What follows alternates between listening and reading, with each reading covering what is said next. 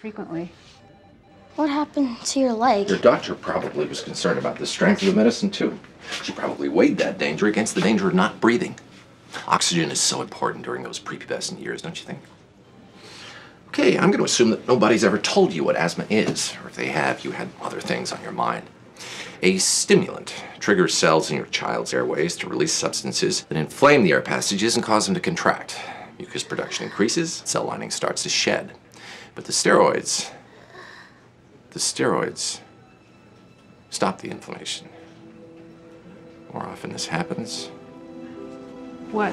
The more often this happens, what? Forget it. If you don't trust steroids, you shouldn't trust doctors.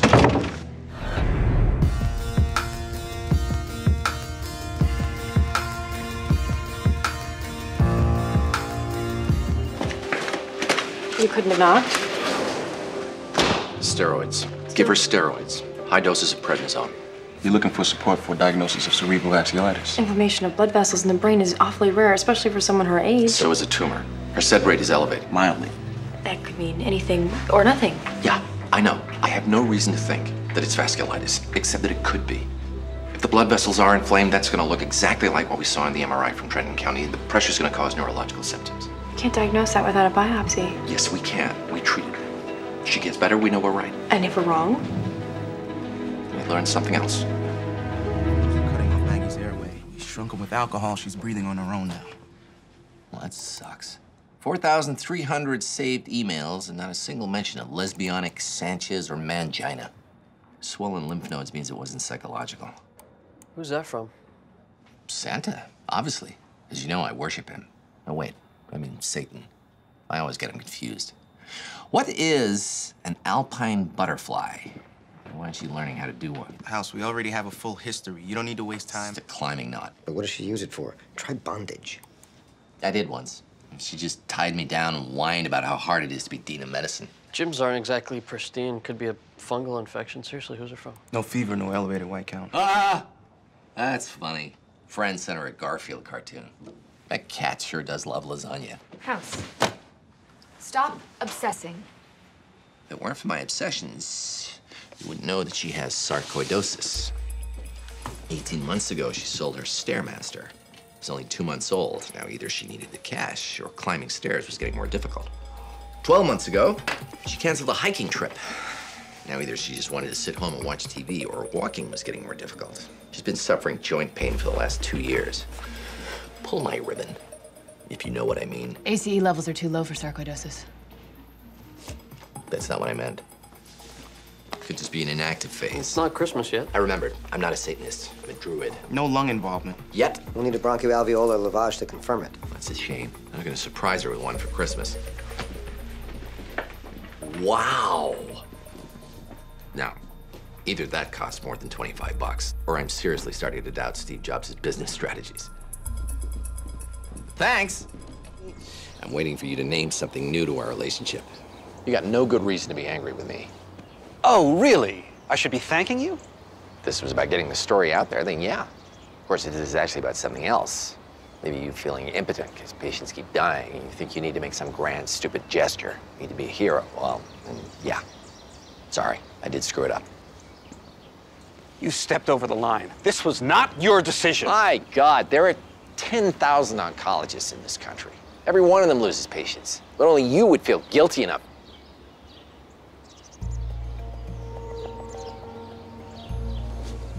Of course. We can't even argue on my schedule. It's House.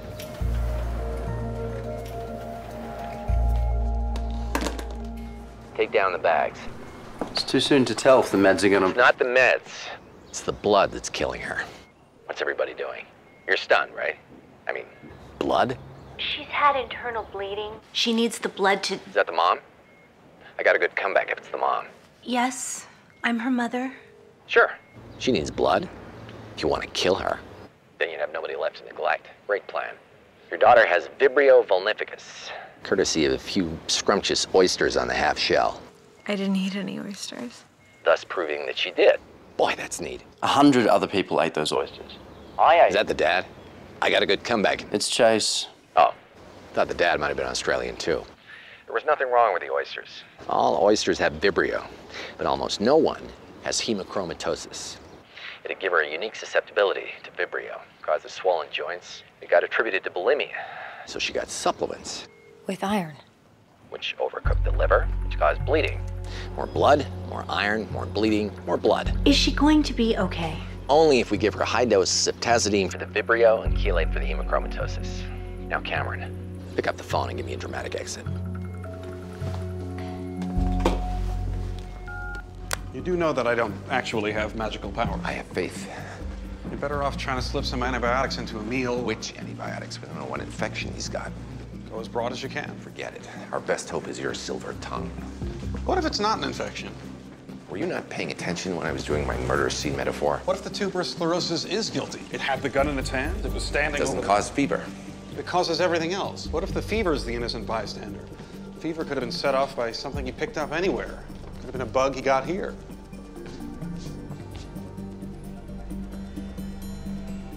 Or a bug he gave here.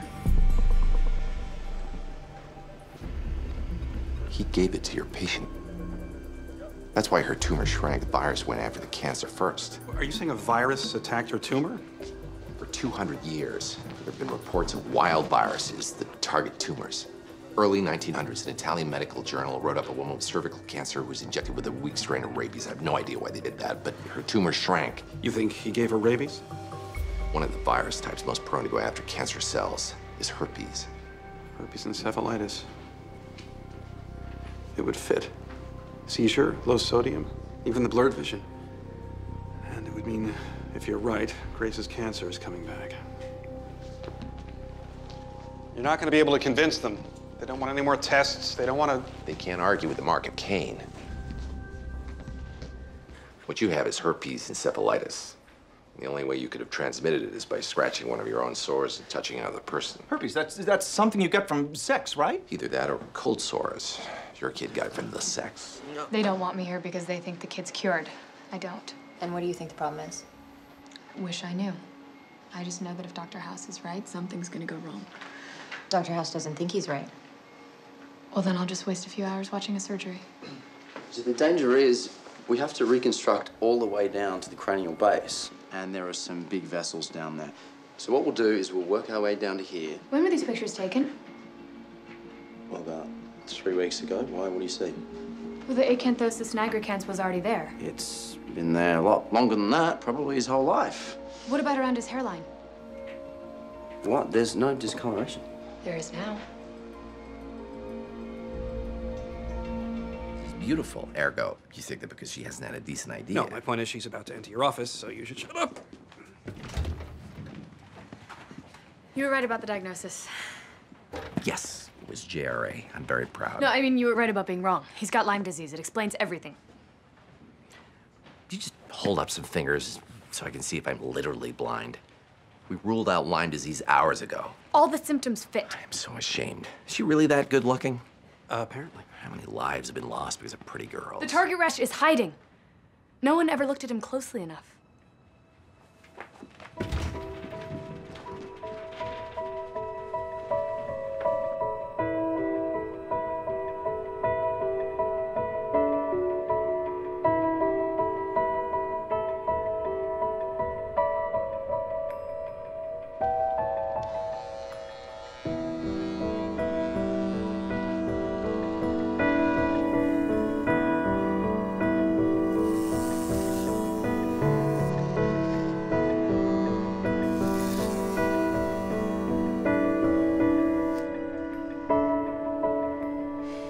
She's getting uglier by the second.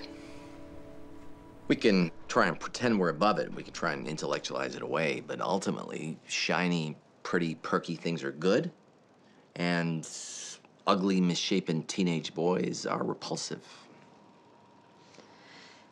The question was, do you resent Dr. Cuddy's interference in your practice? Oh. Well, and I guess my answer wasn't very helpful, was it?